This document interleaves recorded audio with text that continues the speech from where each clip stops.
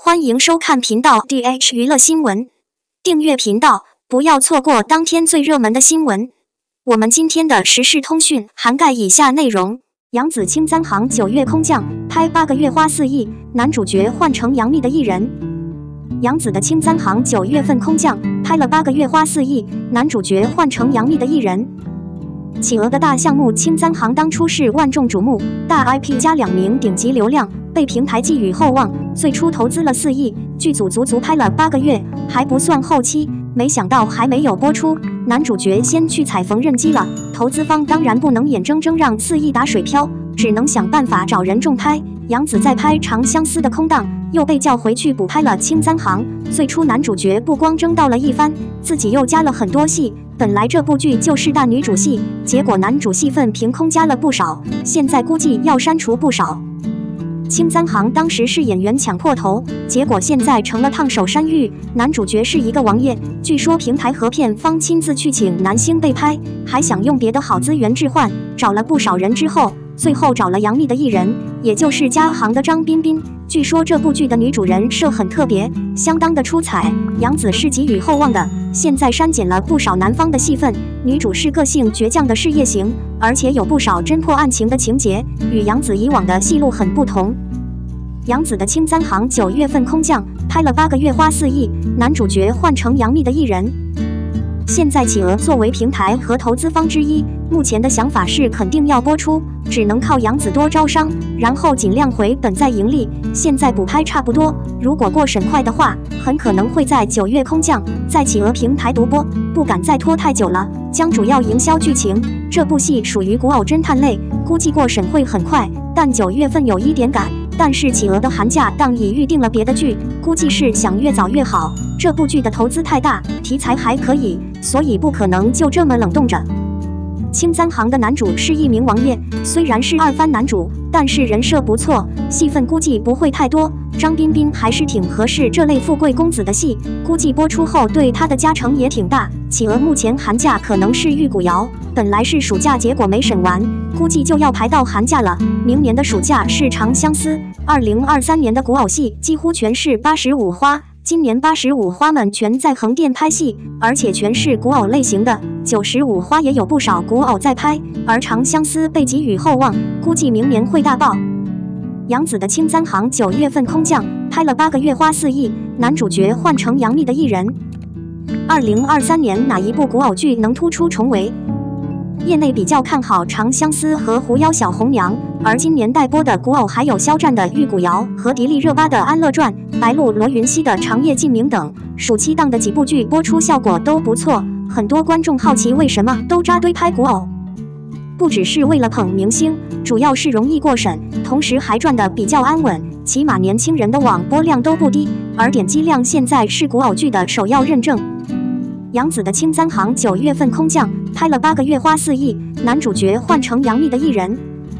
现在几部还算热播的古偶剧收益都不错，像《星汉灿烂》亏在招商太少了，主要是商家觉得主演年纪小，粉丝层也年轻，担心不能达到转换率。后来这部剧火了，紧急加了不少硬广，而沉香如屑的招商很好，目前是暑假档最赚钱的，这与平台的力推和宣传有关系。总体来说，现在古偶市场的竞争相当激烈，流量花旦几乎是人手都有在拍的剧或待播剧，你们更看好哪一部？02沉香如屑即将大结局，芷昔命丧天界，恒钦无处可逃。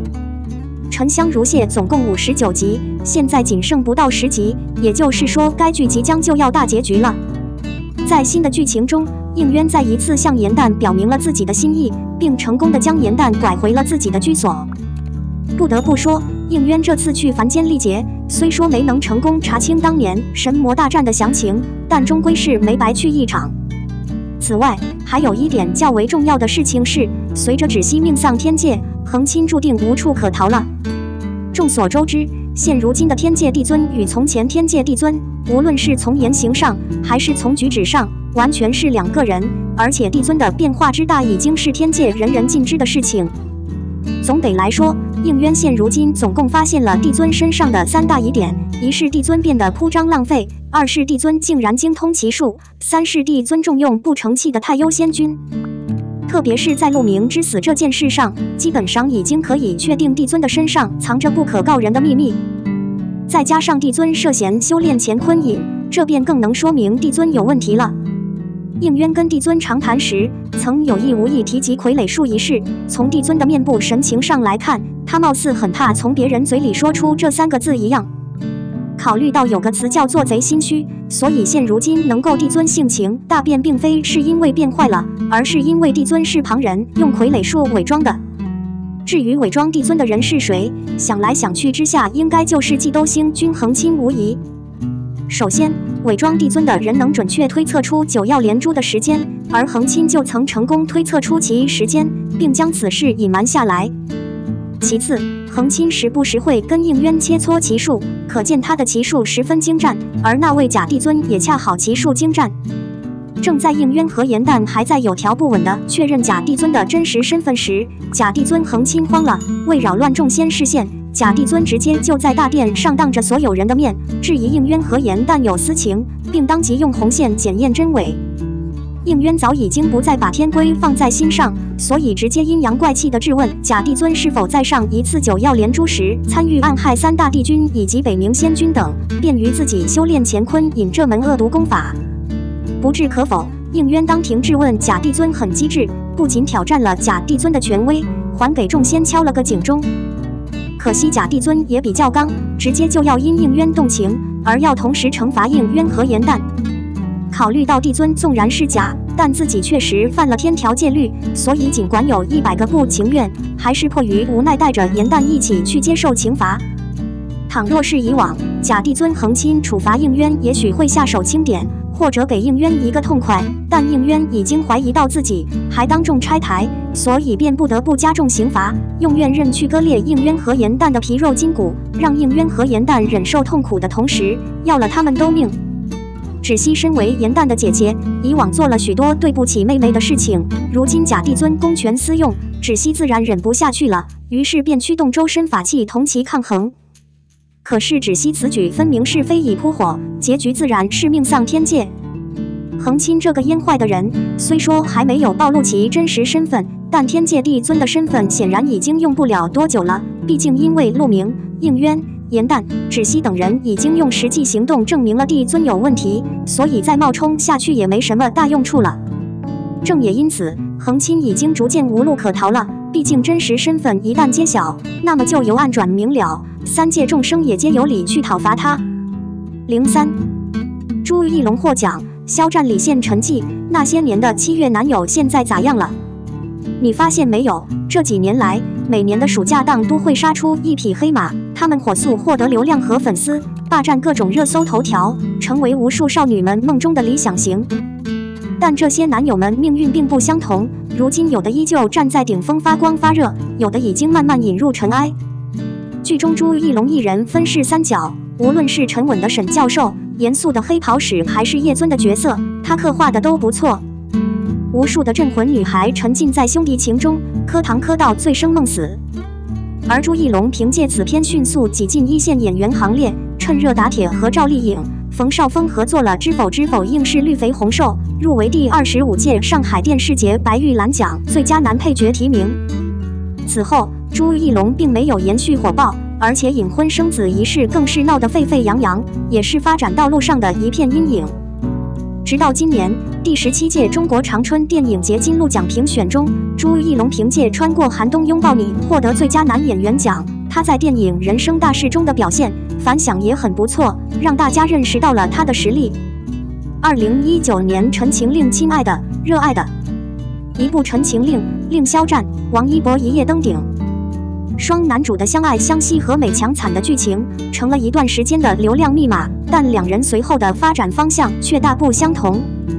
但由于众所周知的227事件等原因，在发展势头一片大好的时候，导致肖战不得不低调行事，沉寂了1年，事业上受到了很大的影响，多部影视剧延期播出，甚至被压，有一段时间，甚至他转战话剧圈。目前他主演的《玉骨遥》虽然有诸多猜测，但播出时间还是遥遥无期。王一博相对发展的不错，在电影《电视剧和综艺节目上都有涉及。这个暑期虽有热剧《苍兰诀》，但她主演的《冰与火》表现也很亮眼。亲爱的，热爱的是难得的上星现代剧，中国好同学李现和杨紫主演，这对童颜夫妇的高甜镜头狠狠地赚了收视。七月男友这个词最早就源于李现，他在《亲爱的，热爱的》中饰演电竞大神韩商言，因为高冷又呆萌的性格，喜提现男友称号。加上这部剧在7月份播出，所以粉丝们都称李现为七月男友。此后，大众把那些在暑期播出的热剧中饰演完美无缺的男主角的男星称为七月男友。遗憾的是，李现近年除了《亲爱的，热爱的》之外，并没有其他的代表作，而且曝光率也不高。2021年《山河令》这剧略有不同，是2月播的，5月开的演唱会，然后因为大家都知道的一些原因，就突然没了。非科班出身的龚俊吃到了这波红利，他扮演的温可行一袭红衣给网友留下了深刻的印象，演技也得到了认可，《山河令》后资源也得到了一定的提升。龚俊的事业正在逐步上升阶段，若是团队能不冒进，好好的规划发展方向，龚俊自身在打磨提高下演技，也算未来可期。至于《山河令》另外一位男演员，演艺生涯已经早早结束了，这里就不多谈了。然后就到了今年夏天，曾经被嘲最丑古偶爱演技的王鹤棣，竟然打破观众固有印象，成了一匹黑马。我们的新闻部分文此结束，欢迎把你们的想法留在评论区，大家一起讨论一下。